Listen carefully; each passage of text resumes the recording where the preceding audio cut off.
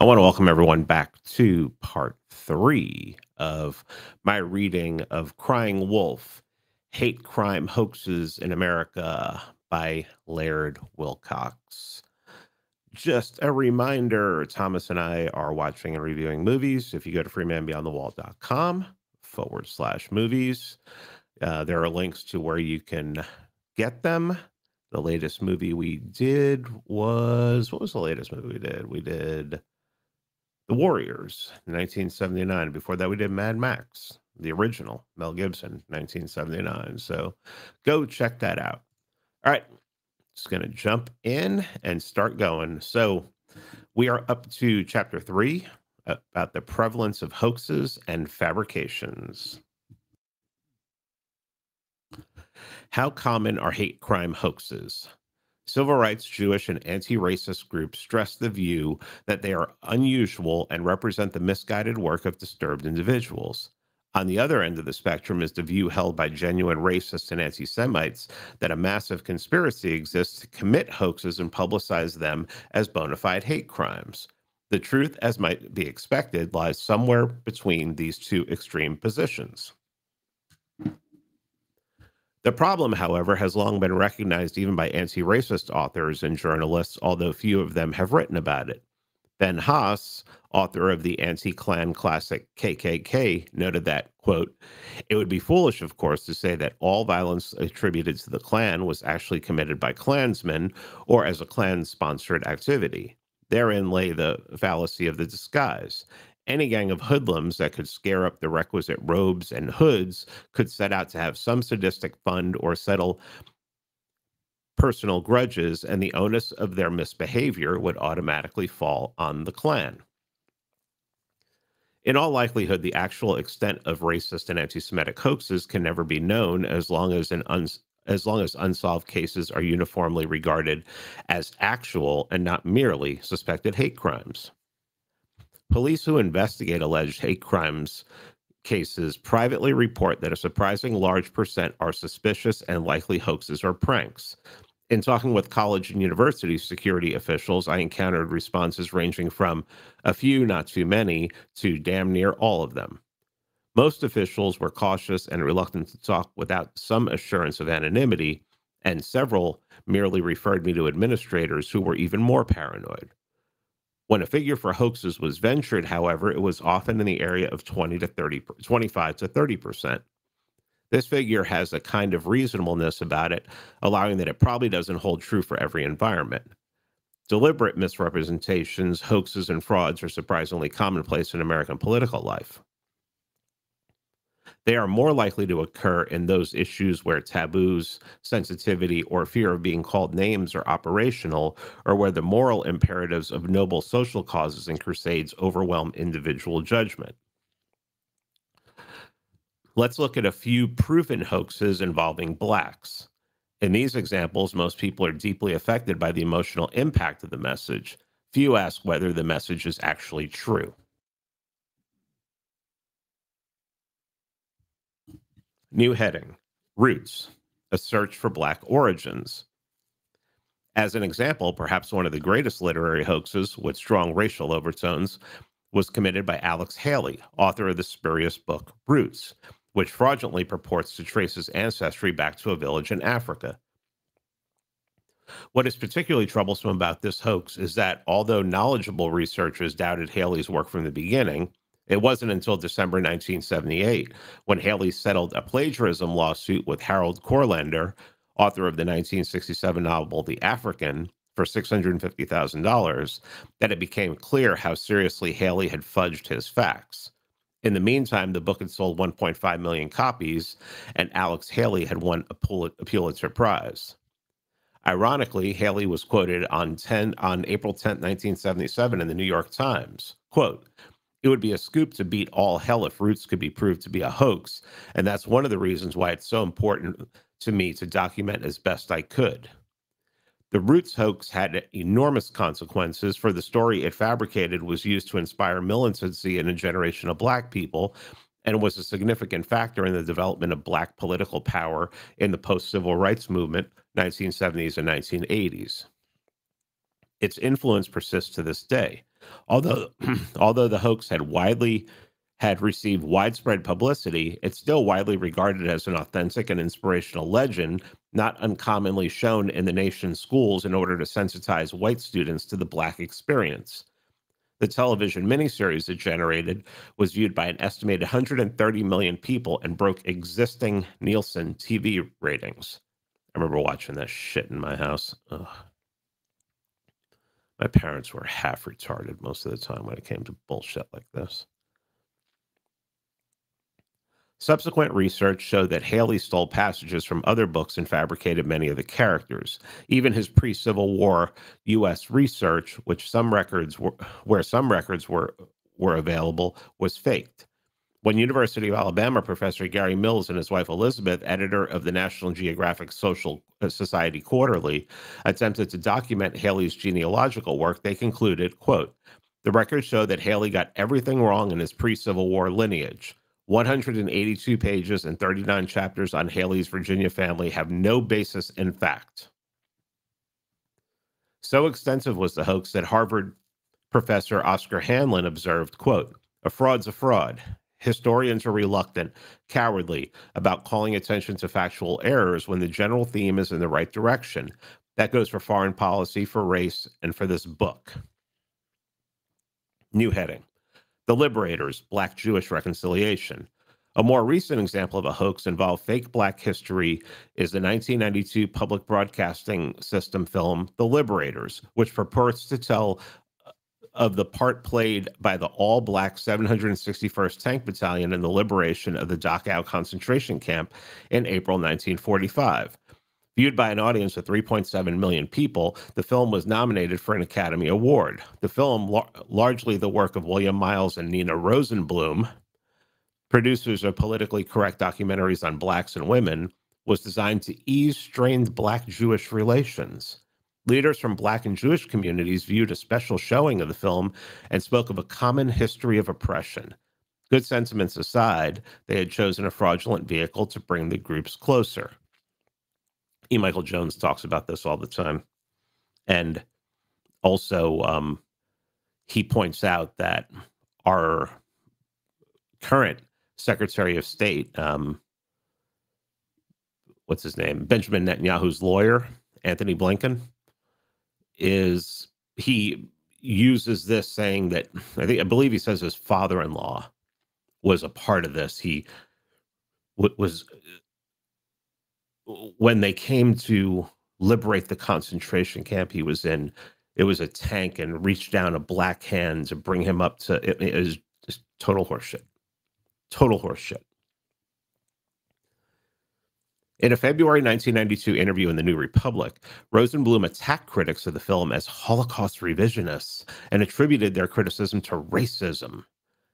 But according to former Army Captain David Williams of the 761st, the unit was nowhere near Dachau when the camp was liberated. He says, quote, "On April 29, 1945, the 761st was near Straubing, which is about 70 miles from Dachau as the crow flies. Bridges were down, the tanks were all beat up. There wasn't enough gas. Nobody could have just taken a Sherman tank on a 140-mile round trip and not have been noticed missing. We would have been court-martialed." Philip Latimer, president of the 761st Veterans Group, said, "All anybody had to do is look at our history. There's no mention of Dachau or Buchenwald." Other doubts about the documentary arose and articles questioning its veracity appeared elsewhere. Finally, in February 1993, WNET-TV, a PBS affiliate involved in the film's production, decided to withdraw The Liberators from circulation, admitting that the 761st Tank Battalion did not, in fact, liberate 2 concentration camps as described in the film. This is just a real problem, you know? World War II was bad enough, was horrifying enough for everyone involved. If you want to tell the story of World War II and what you went through, what your people went through, what your family went through, just tell the story. You don't need to make shit up. New heading: Dr. Charles Drew, Death by Discrimination. One of the more enduring hoaxes has been the falsified account of the death of Dr. Charles Drew, a black physician credited with developing the blood bank system. According to the hoax, Dr. Drew bled to death following a 1955 automobile accident because a white-only hospital refused to treat him.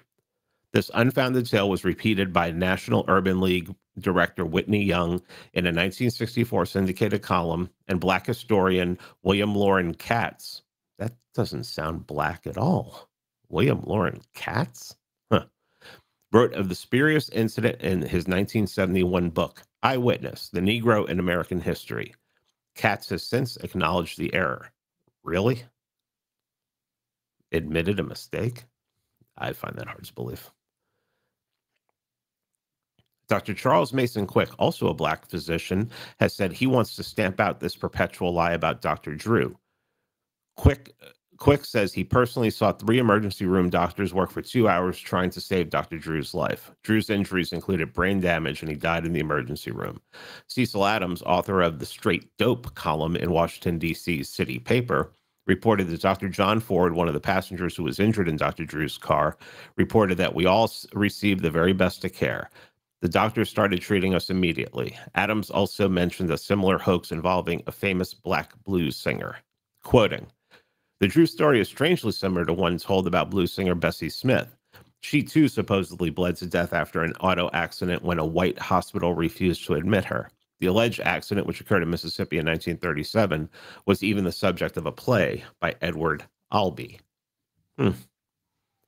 Just tell the same, just go to the same well over and over again, and people aren't supposed to notice. And if you do notice, they call you a racist or an anti-Semite.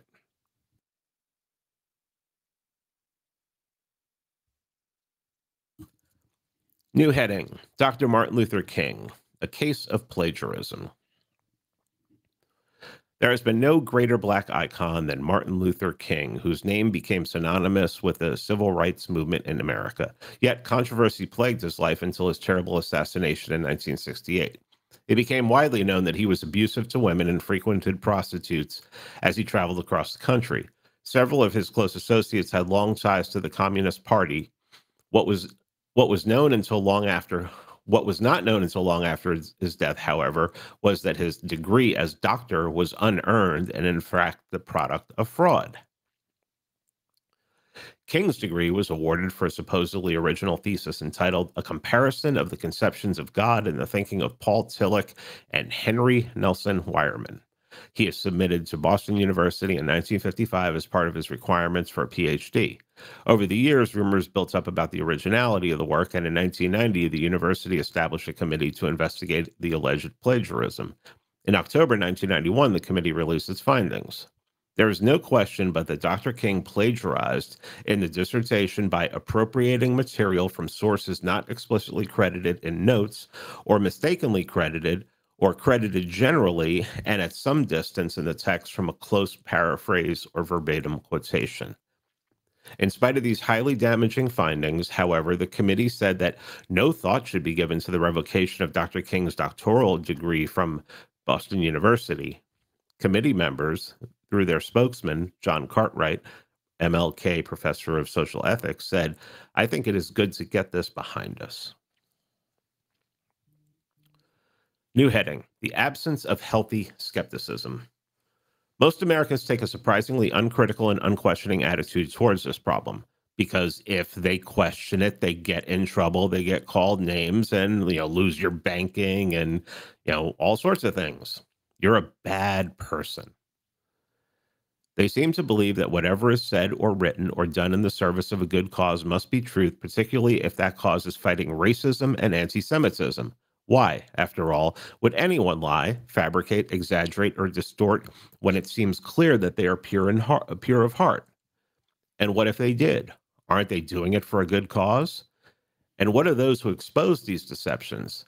Isn't this evidence of some kind of covert racism or anti-Semitism? Why would anyone talk bad about a good cause? In short, those who lie and distort are the good guys, and those who pursue the facts of the matter are the bad guys. This is a pretty incredible situation indeed. For example, the elaborate rape hoax concocted by Tawana Brawley, her mother, and Reverend Al Sharpton was accepted at face value by politicians and the media. It brought about a virtual orgy of white guilt and anti-racist agitation, and we were made to feel that in some metaphysical way, we were all somehow responsible for what happened to this young black girl. Finally, an intensive investigation revealed the hoax that should have been suspected early on. There are still people who believe that the story must have something to it. You even heard the argument that if it didn't happen to her, it might have happened to someone else somewhere, sometime. It became a question of the identity of the victim and alleged victimizers, and not one of facts or evidence. For many people, that Tawana Brawley was black was all they needed to know. Nothing else carried as much significance as her minority status. New heading: Victimhood Pays. In terms of cost-benefit analysis, the actual payoff for victimhood can be very high, and the risk of discovery of a hoax is very small. The issue of secondary gain plays an important part in racist and anti-Semitic hoaxes, and the search for an answer to this troubling phenomenon is well served by the question, who benefits? When a hoaxer gets caught, which isn't often, there are fallback positions which can put a positive spin on the incident. The hoaxer's status may be reframed so that blaming the victim can be invoked, whereby the hoax is understandable. Or he may become mentally ill, which also removes any responsibility for the hoax. Barry Dov-Schuss, jeez, what a pattern, responsible for several apparently anti-Semitic arsons, wanted to keep awareness of anti-Semitism alive, and until he was caught, accomplished it through a series of arsons in Hartford's Jewish community. I'm not even going to go into that story, but Hartford Jewish community. The genesis of that and how that was established. Oh.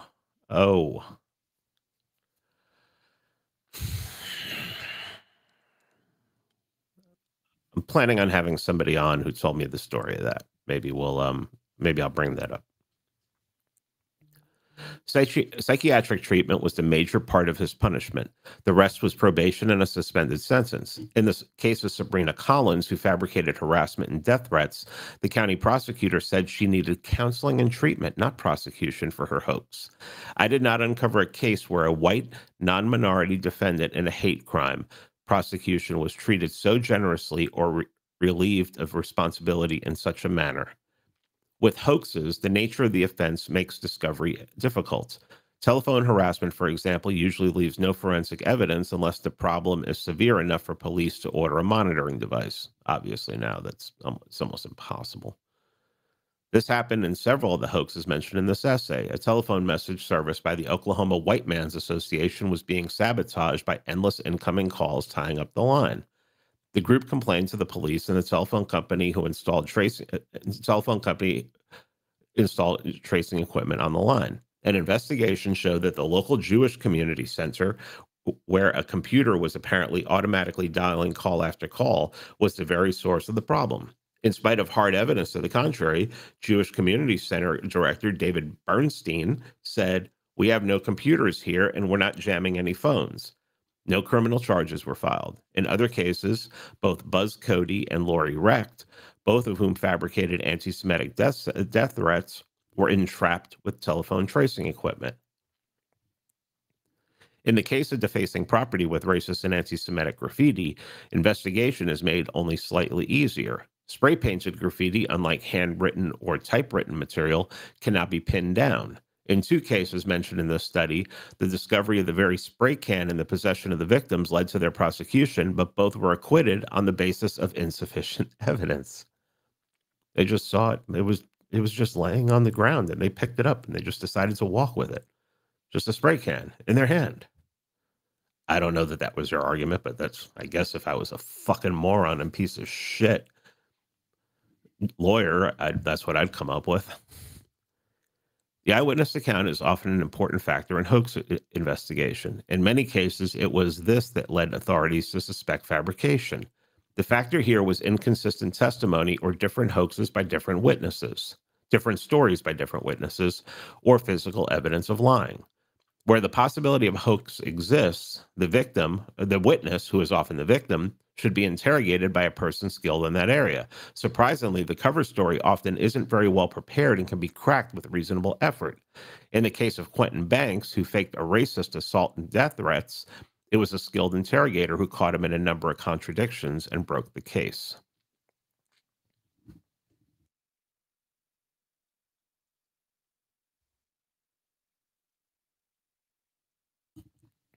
New heading: Temptation to fabricate hoaxes is strong.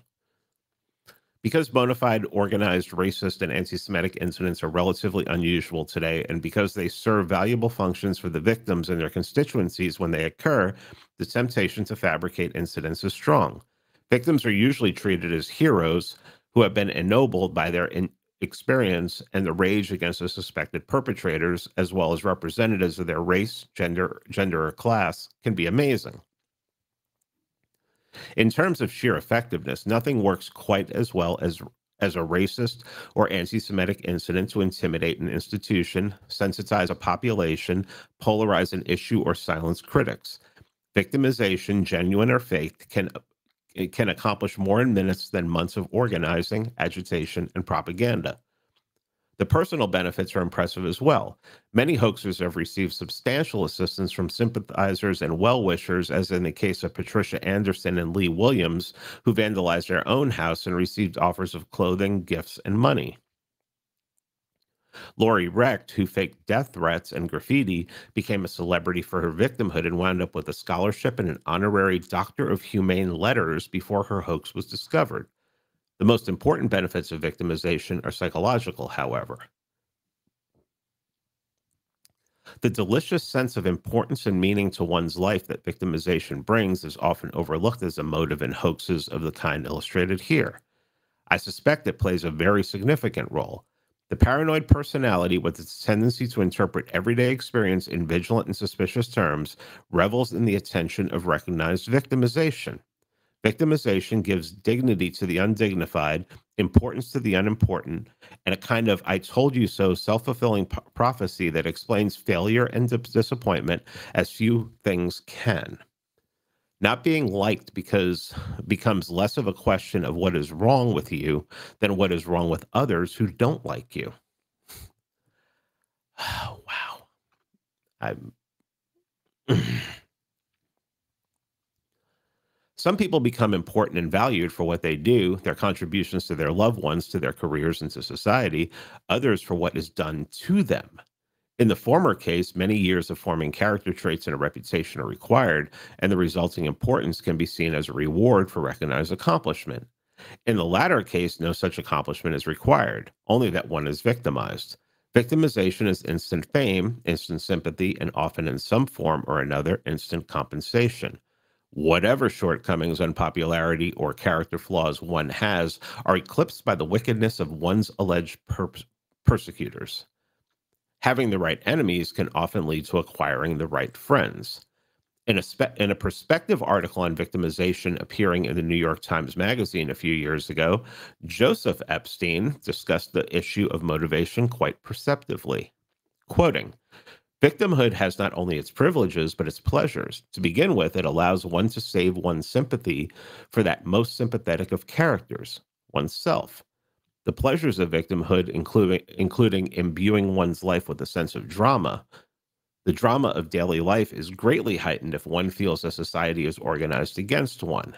To feel oneself excluded and set apart is no longer obviously or even necessarily a bad thing.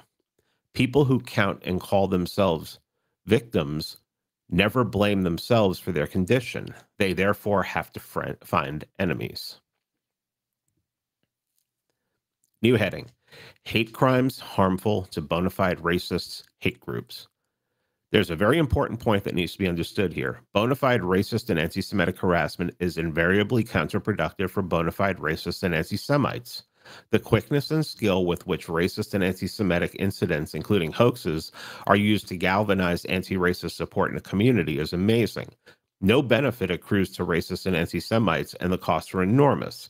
Not only does law enforcement immediately start targeting suspects for questioning, but efforts to entrap them in other offenses steps up as well. Who benefits? The honest answer is not white racist and anti-Semitic groups. So damaging to real anti-Semites and racists are desecrations and graffiti that one bona fide anti-Semite, Joseph Mlot Mroz of Salem, Massachusetts, was arrested for attempting to paint over anti-Semitic graffiti on a local synagogue. He claimed that the graffiti was intended to create a false impression of anti-Semitic harassment in the community. Mlot Mroz was charged with malicious destruction of property over $250 and civil rights violations, both felonies, according to newspaper reports.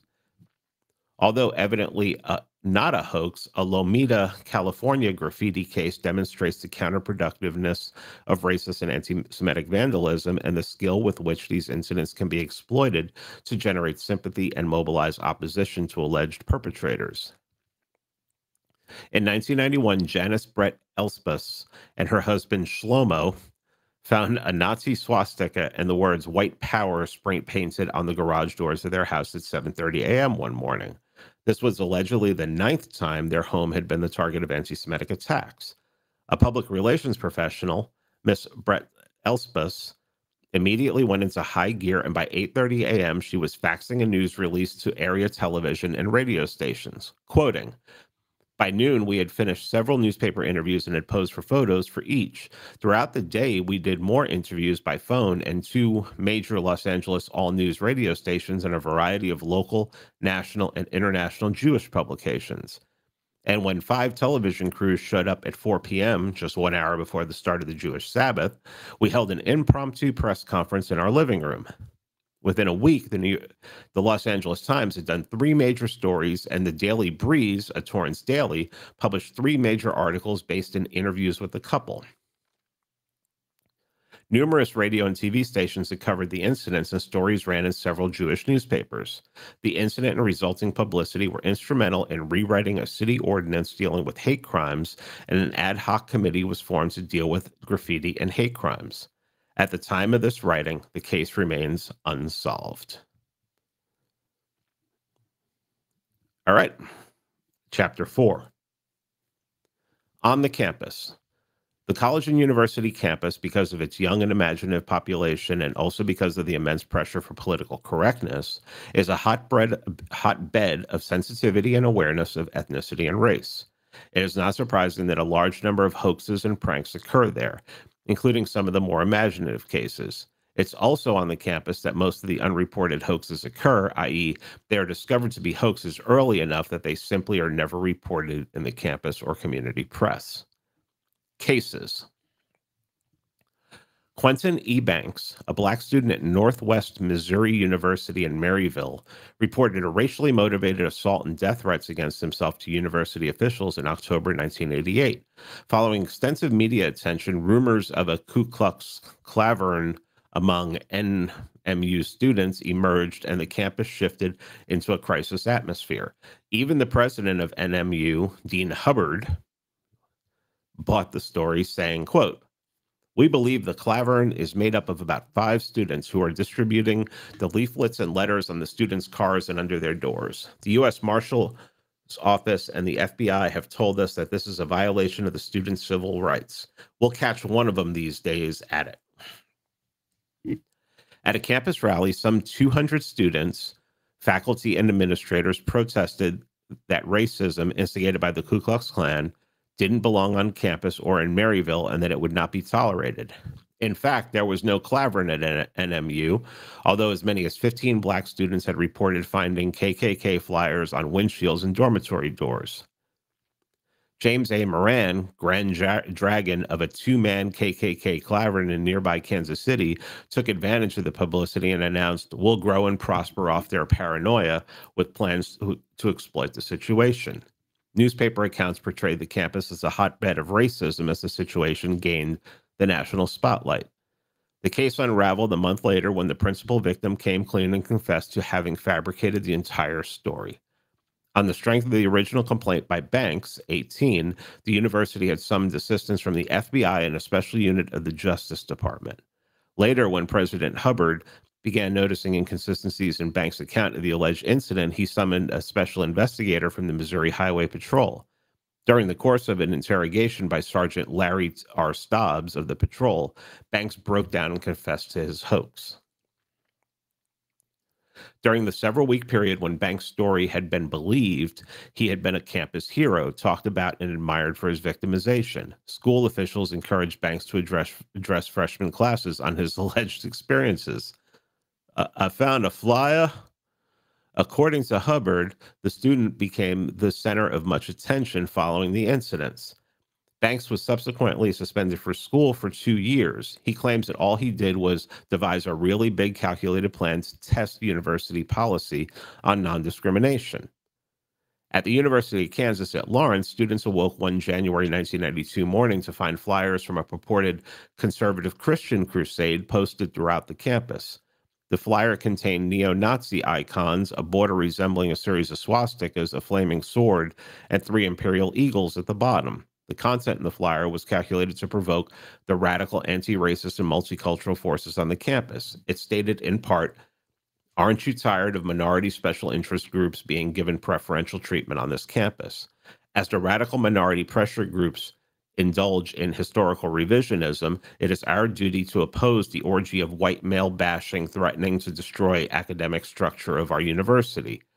Join your brothers on Friday, January 17th on Wesco Beach at noon to show the administration and the community of cultural extortionists the power of our voices. We must be heard.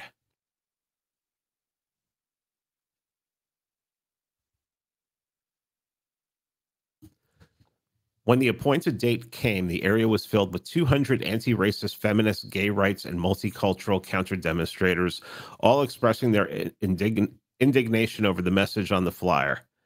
That couldn't have smelled good at all. Ugh.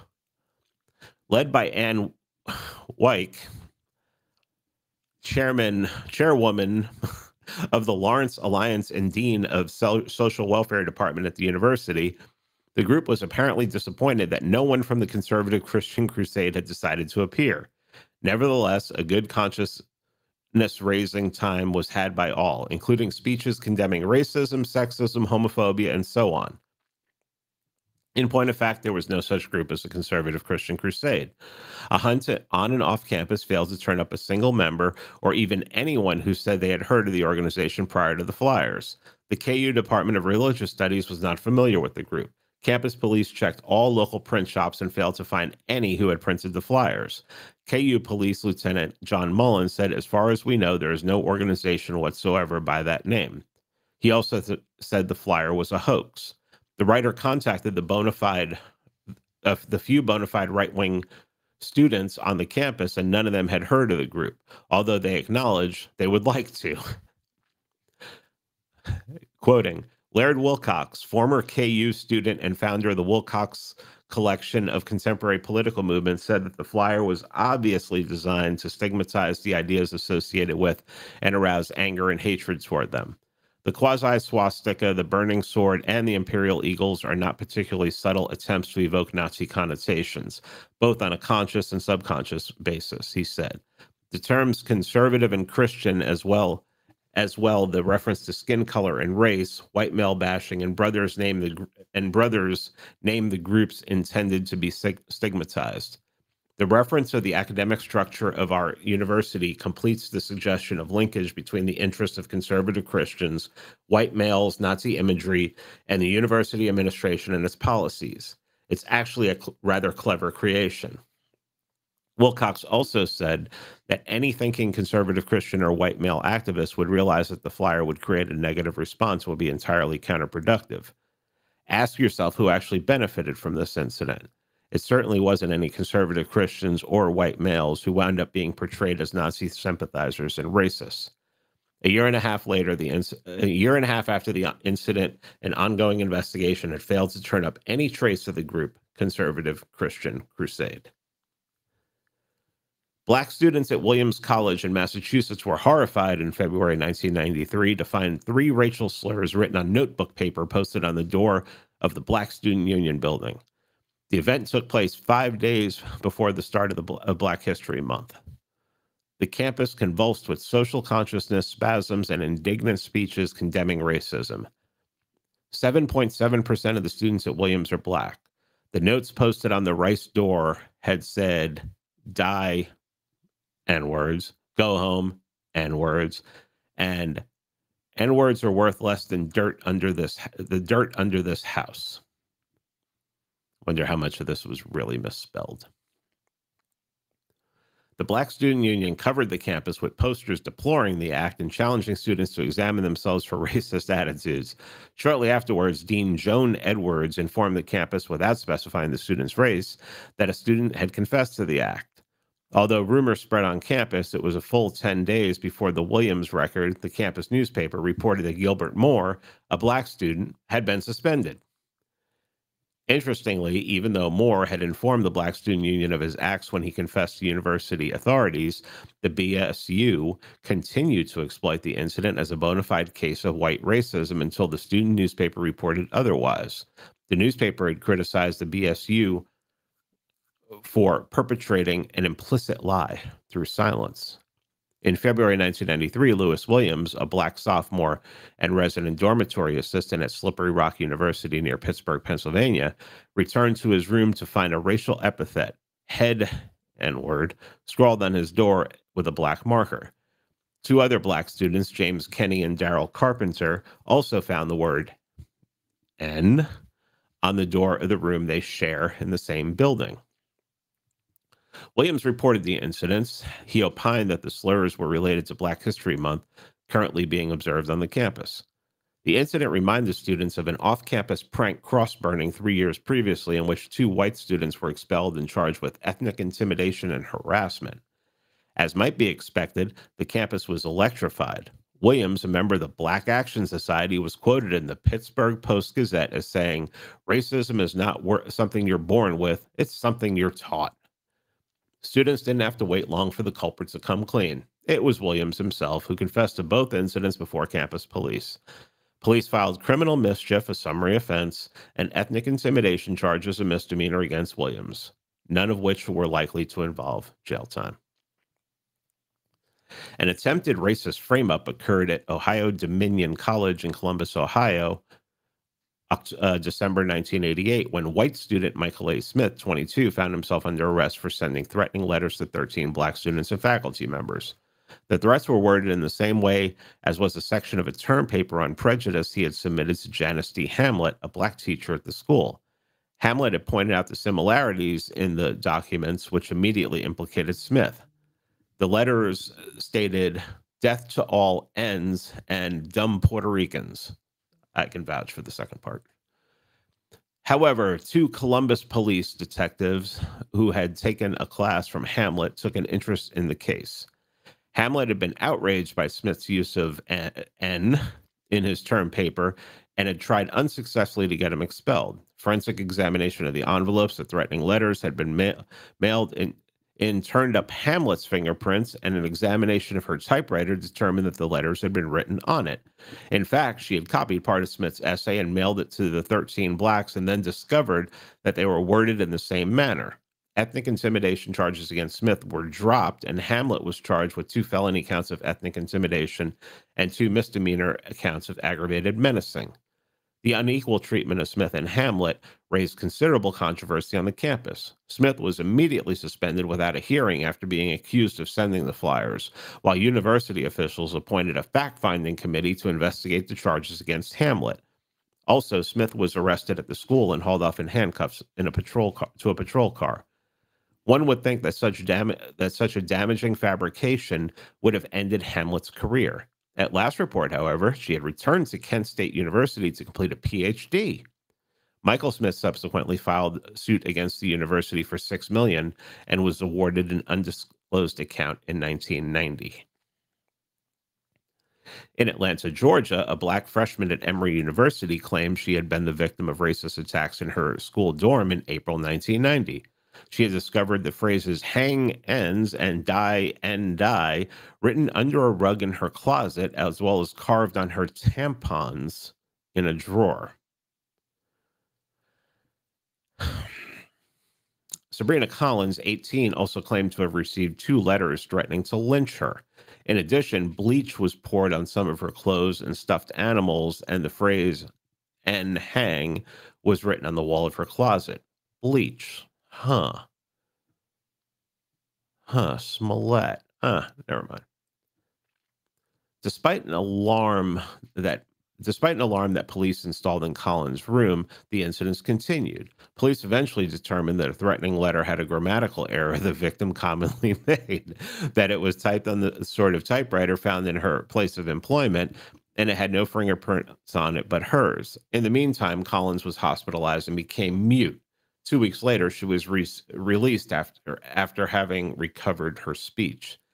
The incident triggered a march by 700 students and a sit-in in front of the administration demanding a crackdown on campus racism. Black leaders in Atlanta got into the act, perpetrating demands against hate crimes. Although it was speculated virtually from the start that Collins might be responsible for the events, considerations of sensitivity kept the lid on this aspect of the case for several months. Finally, police reports were leaked that confirmed suspicions. DeKalb County prosecutor Ralph Bowen announced that he will not pursue charges against Collins. He said that Collins needs counseling and treatment, not prosecution. It almost seems like a script. The Collins case is interesting in a number of respects. Otis Smith of the Atlanta chapter of the NAACP, perhaps without realizing it, admitted the utility of hoaxes in the following statement. Quote, "It doesn't matter to me whether she did it or not because of all the pressure these black students are under at these predominantly white schools. If this will highlight it, if it will bring it to the attention of the public, I have no problem with that." According to Harvard Law School professor Alan Dershowitz, quoting, "Ms. Collins first submitted her reports of racial harassment shortly after she was formally accused of cheating on a chemistry test." Dershowitz noted that the ends justify the means when it comes to racism. Mentality will inevitably lead to false accusations being directed at innocent people.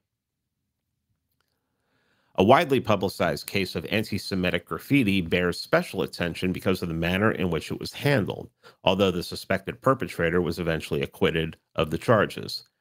Students at the State University of New York in Birmingham were shocked to find anti-Semitic slogans spray painted inside the door of the Jewish Student Union office in November 1988. The slogans "Kill Circles" and "Zio-Nazi Racists" were sprayed the day after the 5th anniversary of Kristallnacht, where Nazis terrorized Jews in 1938's Germany.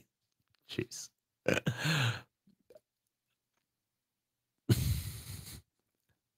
Why? Authorities investigate, and was it? Who actually did it? Never mind. Authorities investigating the incident soon zeroed in on a suspect. He was James Oppenheim, former president of the Jewish Student Union. According to the B'nai B'rith Hillel Foundation in Washington, Jewish students represent 50% of the school's enrollment, one of the highest ratios of any public university in the nation.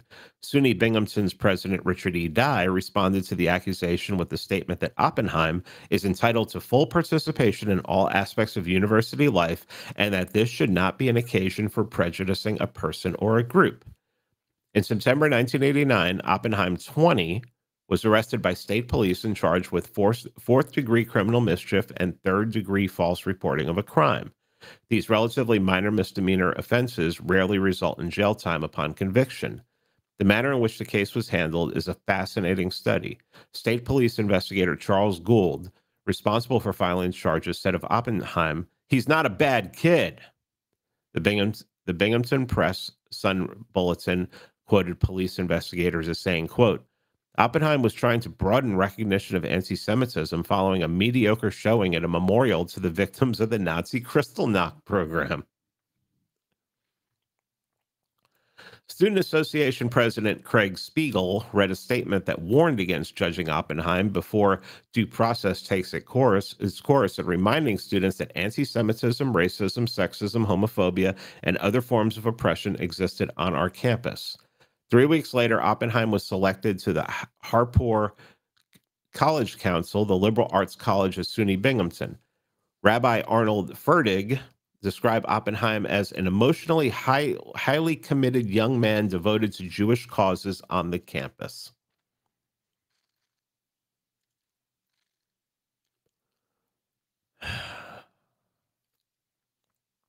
And we cancel our radicals.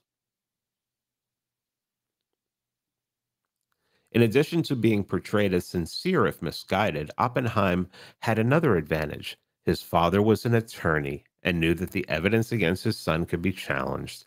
Aside from non-specified circumstantial evidence, the primary item was the very can of spray paint with James Oppenheim's fingerprints found hidden in his desk at the Jewish Student Center. Not even a good criminal.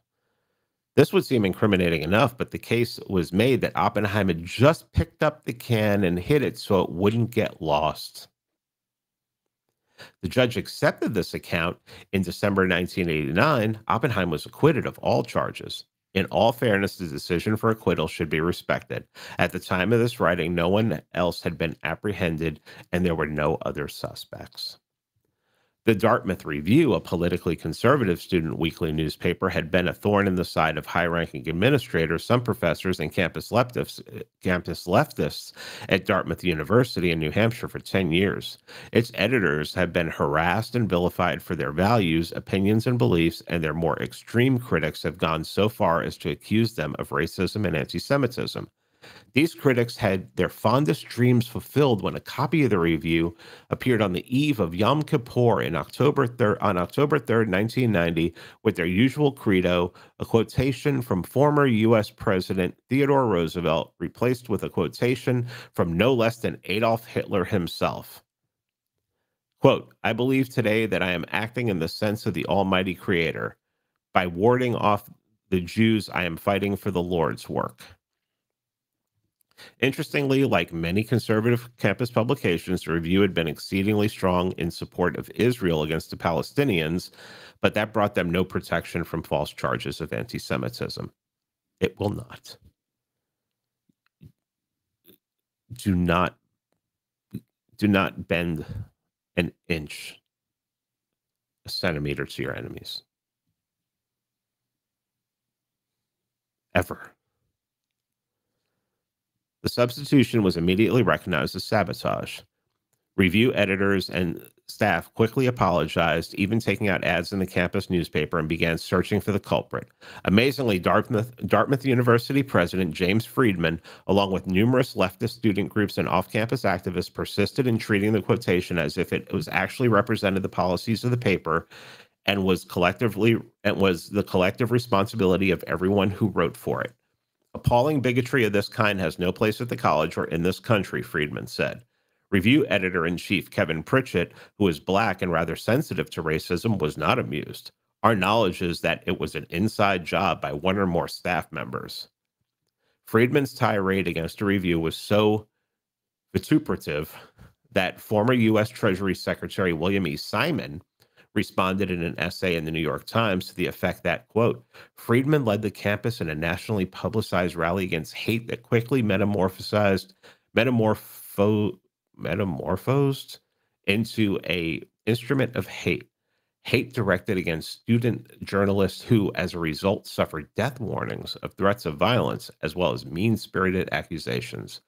As a result of the furor and as a result of complaints about the review's editorial content from anti-racist groups, Barry Palmer, chairman of the New Hampshire's Human Rights Commission, undertook a review of 2 years back copies of the paper. Said Palmer, "I read every single thing they wrote about teachers. I reviewed editorials and editorial cartoons, and I didn't find any hints of bigotry or prejudice.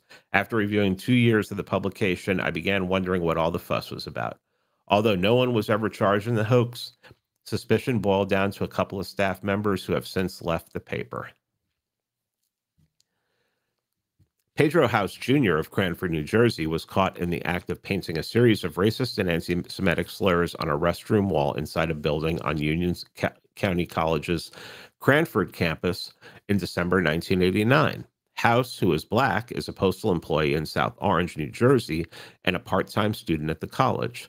Cranford Police Captain Harry Wild said that offensive graffiti was found in the same restroom on 8 different days within the past 2 months. The graffiti had become an issue around which anti-racist groups had rallied on the campus. Police also seized materials allegedly used to mark the drawings and epithets, which included swastikas and quotations about white power, Adolf Hitler, Jews, and blacks. House had been active in anti-racist movements.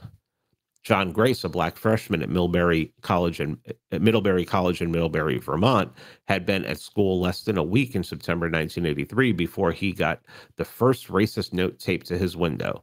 The next day, he got a second note, which said, "Die, N." Blacks on the campus rallied to his side. Erica Wanacott, dean of students, began her investigations and uncovered the horrible racist who had victimized Grace. She didn't have to look far. We conducted a vast handwriting check, and it was pretty clear it was his handwriting. He was confronted with it and admitted he had done it. In addition to the fake notes, Grace had also broken a window. The school, however, did not press charges. What Mrs. Wilcott said, "He's obviously a young man with a lot of problems." You said a mouthful. Berkeley, California, police reported that there had been 4 attacks on white students by black students at Berkeley High School following the appearance of a racist leaflet on the campus in December 1991. The leaflet thanked blacks for killing one another in gang violence, among other things, and mimicked the stereotype of a white supremacist production. 2 days later, police had located the flyer's author. He was black journalist Matthew Stelly, a reporter for the black weekly Milwaukee Courier. The leaflet claimed to originate from the KKK. Handed out to students at a Berkeley public transportation station, the leaflet brought an almost immediate reaction, according to Oakland Tribune reporter Robert Hollis, quoting, "That morning, 7 or 8 black teenagers who school officials said were angry over the leaflet attacked a number of white students, 4 of whom were injured. Police arrested one 15-year-old sophomore after he was identified by one of the students." Stelly is quoted as saying he wrote the flyer as a reverse psychology ploy to try and get these people, gang members, to stop this madness. Planned carefully, the risk of discovery of a racial hoax is minimal. However, even when a hoax is discovered, it may still serve its intended purpose. An example of this occurred at Pennsylvania State University at State College when an unidentified man placed 6 help wanted ads in the student newspaper asking for colored nannies in January 1979. The expected and intended outrage resulted in several demands upon the administration. Quoting, "About 75 students met with Provost Edward D. Eddy and demanded that the school increase the number of black students, professors, and programs and provide more financial aid for blacks." The newspaper printed an apology in its Help Wanted columns, but editor David Skidmore said a second apology would not be run. He said the incident was being used to bring attention to a host of complaints by local black organizations. The 6 phony ads had been accepted by a junior staff member and were not approved by the newspaper's senior staff. The hoax was discovered after a search for the man who placed the ads. It was learned that the ads originally appeared in a South African newspaper and that they were placed in opposition to South Africa's racial policies.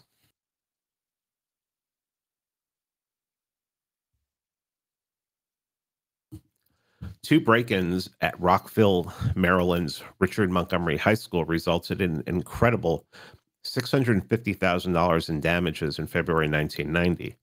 Included in this figure was damage to the library, computers, storage, and administration offices. In addition, gas jets were opened in the chemistry laboratory, filling the school with natural gas, threatening an explosion. According to news reports, the culprits, in an effort to implicate white supremacist skinheads, drew swastikas on the walls and books and life-threatening anti-Semitic messages signed by Nazi youth. Investigators soon found those responsible when 2 students reported another student's account of the destruction. Arrested were Jason Wesley Knight, who is black, and Stephen Lawrence Bonner, 18, who is Jewish. Bonner reportedly said that Knight wanted to destroy the school, and Knight's attorney, Myra P. Kovach, said Mr. Bonner took the lead. The incident, as intended, was originally reported as a hate crime. At San Bernardino Valley College, a campus officer brought KKK flyers to work in order to make others aware that such literature was being circulated. The flyers were left on a table so other officers could familiarize themselves with them. However, when Arthur Johnson, 37, a black campus security officer, found one of the flyers in the campus mailbox in January 1992, he charged that fellow officers had placed it there as a form of harassment. Later, he confessed to placing the flyer in his mailbox himself. News reports noted that, quote, Johnson's accusations prompted an FBI investigation and sparked complaints about alleged racism. Reached at home by phone, Johnson declined to say much. I want to make all the right moves, said Johnson, a 5-year veteran of the campus police force. Let me see what their hand is going to be. You know I'm no fool or nothing. You know I had a reason. Chancellor Stuart Bundy commented that the affair had taken a serious toll on the college. That department has been totally demoralized. The board of trustees has been charged as racist, he said. All right. So next time we get together, start on chapter 5. And yeah, I hope you're getting something out of this. And I think at this point, if nothing, this is really just showing the genesis of where we are now. One of the things I'm looking at in this is that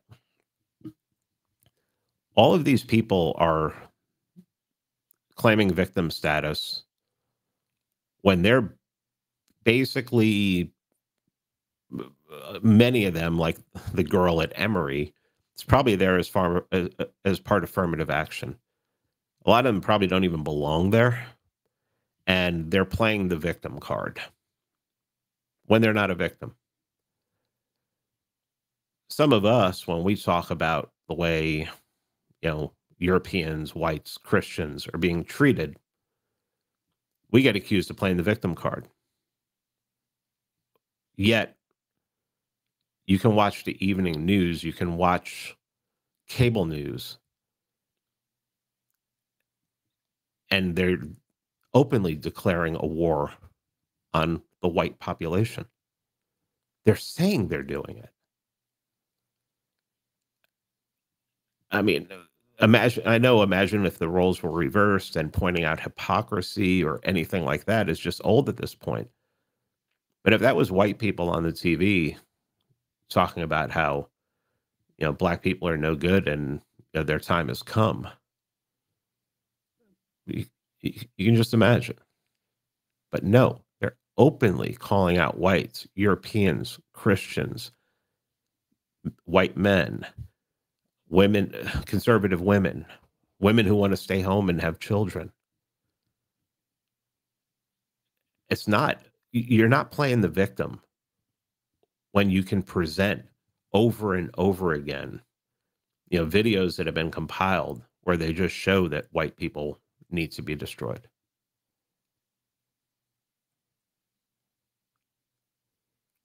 This isn't victim.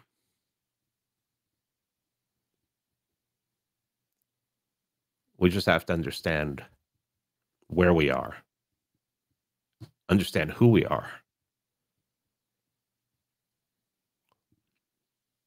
and figure out what needs to be done. There were ads during this. If you want to get the episodes early and ad-free, freemanbeyondthewall.com/support. With Substack and Patreon, you get an RSS feed.